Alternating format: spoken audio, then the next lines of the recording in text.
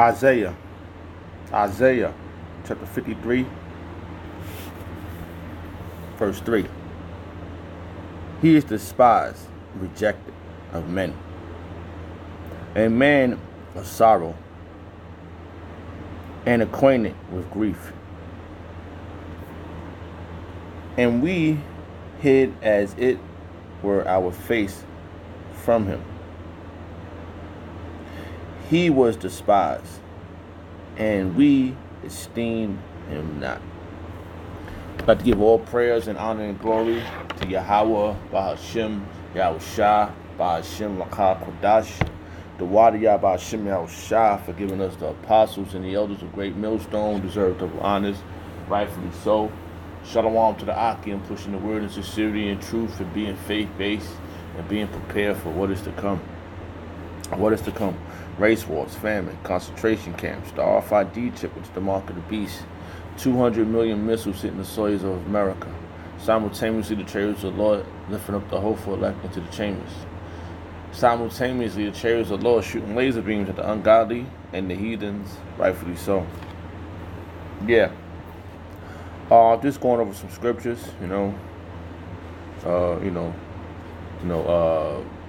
quenching my spirit. And I came upon this verse right here, a couple of verses in this chapter. And this is about Yahawashi all the way. And they say, oh, Yahawashi is, they ignorantly call him Jesus. Jesus is not mentioned in the Old Testament. There's plenty of places he's mentioned in the Old Testament. And the scriptures link up. And this man that was despised was Yahawashi. And Isaiah prophesied this before it happened. He was despised during the time of the Romans. By who he was despised by? His own people. Okay? And even Pontius Pilate knew and knew this man was not to be slain, but him being the Edomite, he did it anyway. All right. So let me read a couple more verses. Surely, verse 4, surely he had borne our grief and carried our sorrows. And carried our sorrows. That's Yahawashi all the way. He carried that cross from. I was looking. I think it was like 2 miles or something like that. I'm not really sure, but I was looking it up. But he carried that for a long way, and he had help from someone. They speak about that in the scriptures. But we were supposed to honor that man, cherish that man. That's our king. Okay. And y'all didn't, you fucking 2/3, I can imagine y'all back then, because y'all trying to do to us now. Y'all don't honor the men of righteousness. Y'all honor the men of wickedness. Surely he hath borne our grief and carried our sorrows. Yet we did esteem him stricken, smitten of God, and afflicted. Man, through the spirit of y'all was not right back then, and y'all ain't right now. You 2/3. But he was wounded for our transgression. Yes, for all of our transgression. For you Negroes, Hispanics, and Native Americans, for our transgression. The chastisement of our peace were upon him. And with his stripes,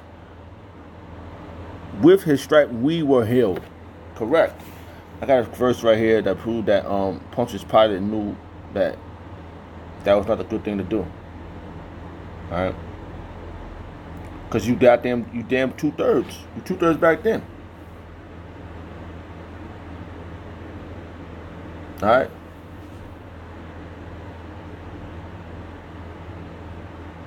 Yep.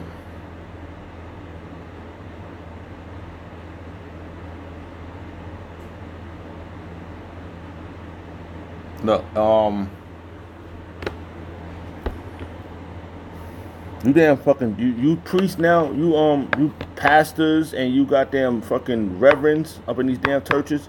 Y'all the ones that gave up our Lord, our King. Y'all did it. Okay? Okay, y'all gonna give us up now to it. It's our turn to go through this ordeal that's to come. What we gotta go same as the king, so as his followers. Alright.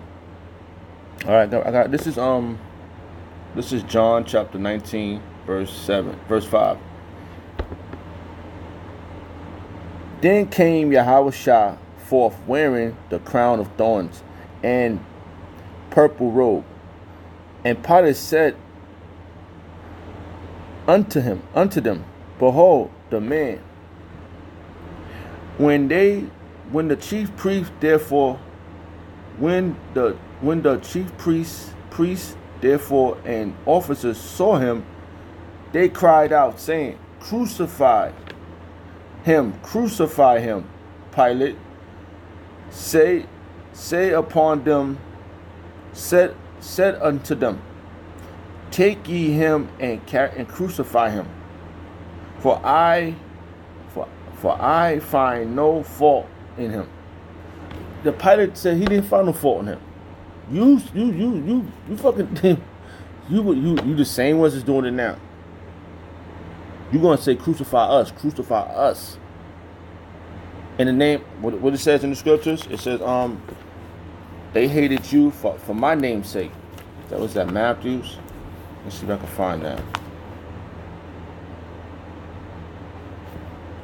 Let's see.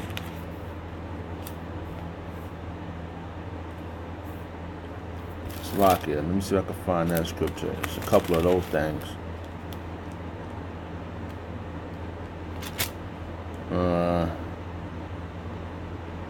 Here we go. This is Matthew chapter 10, verse 22. And ye shall be hated of all men for my name's sake, but he that endured to the end shall be saved. Just like Yahawashi endured to the end.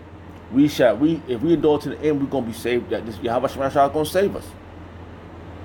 But when they prosecute you in the city, flee ye into another city. Flee ye into another. For verily I say unto you, ye should not have gone over the city of Israel till the Son of Man be come. Until he get back, we're gonna go into the land of Israel. We're gonna get our land back. But right now, we are still in captivity. So the point is that we're gonna be crucified. We're gonna be ran down on. We're gonna be falsely accused of wrong by these other nations because of us worshiping Yahawashi. Okay? They're gonna want to crucify the same fucking motherfucker that did it to Yahawashi then. Okay? Pilate, let's read this again. Alright, this is John chapter 19, verse 6. When the chief priests therefore and officers saw him, they cried out. You damn knew the niggas back then. You the same nigga crying out, oh, get him, I hate him. You hate the truth. Saying, crucify him. Pilate said unto them, Take ye him and crucify him, for I find no fault in him. The Pilate didn't say, yo, this man like he didn't do nothing. He didn't do nothing.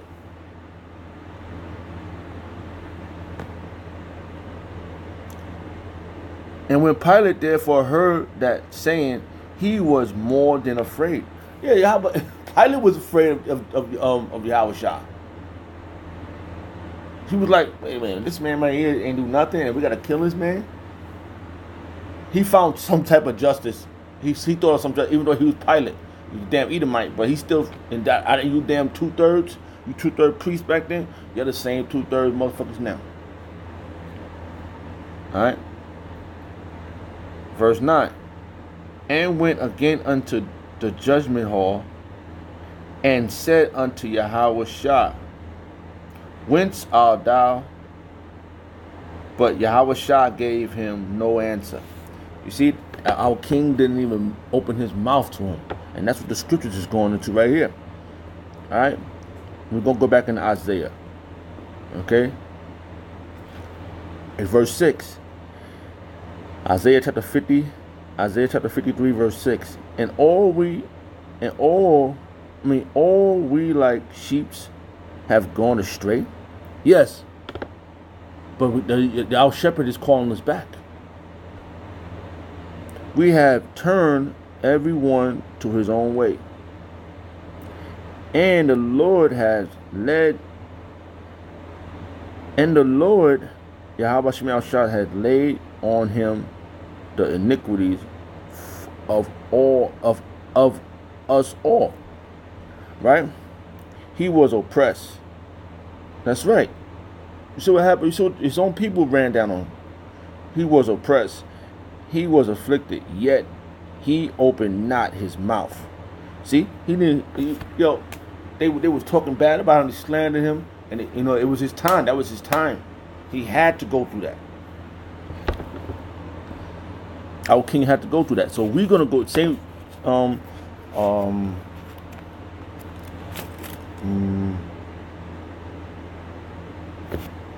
Think about the scripture. I can't really offhand think of what it is.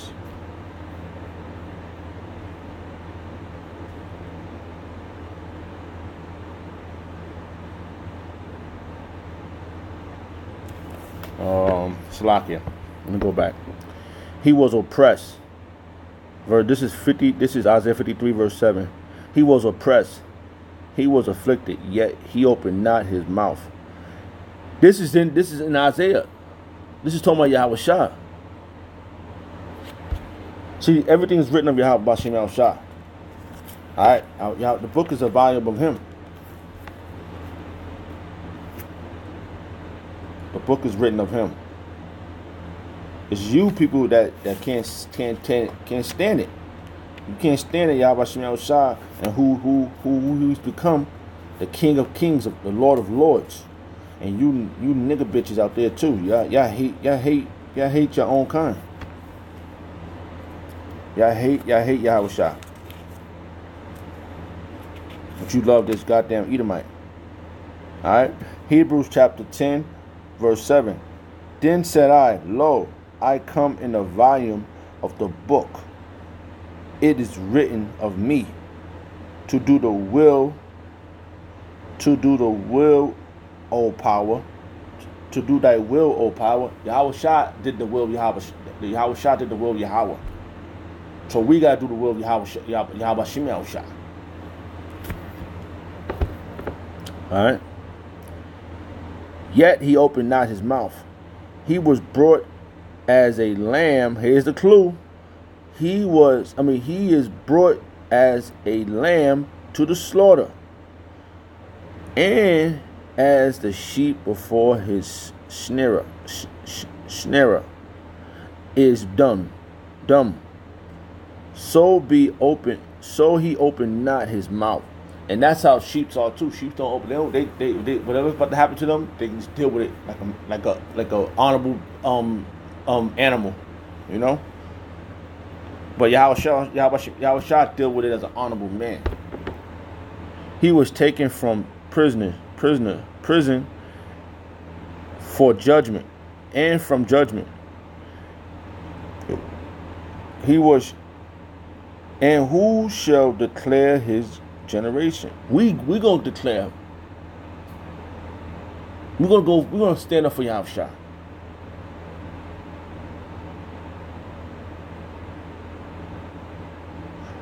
For he was cut off out of the land of the living. Yeah, they slaughter our king, and you damn 2/3 helped them, and you're gonna come. We want honorable living. We want to be honored.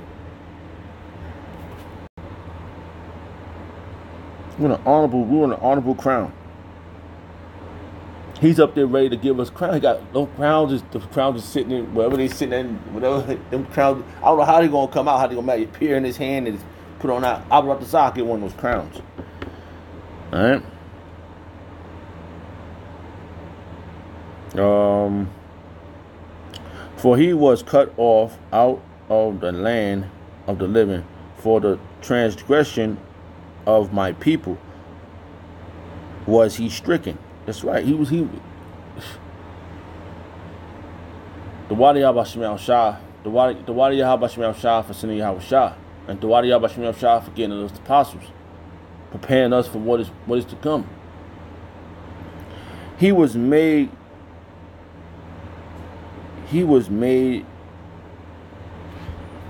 and he made his grave with the wicked.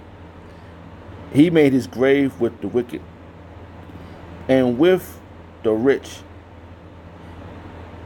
in his death, because he had done no violence, neither was any deceit in his mouth. He did not one. That proved that Yahawashi was pure.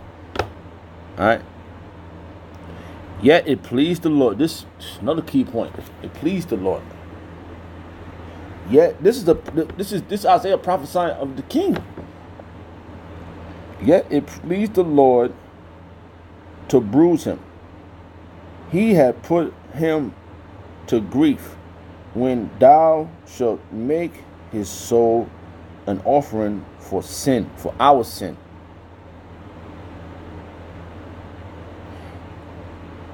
He shall see his seed, he shall prolong his days.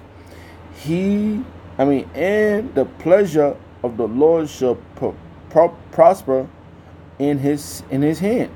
Everything is put in Yahawashi's hand. All right. He shall see of the travail of his soul, and shall be satisfied by his knowledge. Shall my righteous servant justify many? Yeah, he justified us. That many is us. For he shall bear their iniquities.